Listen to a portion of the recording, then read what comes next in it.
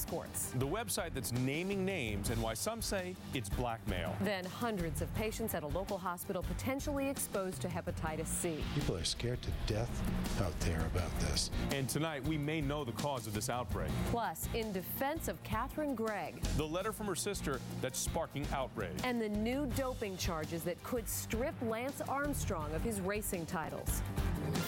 Live from Boston, WBZ News at 11 starts right now. It is a modern-day scarlet letter that has dozens of men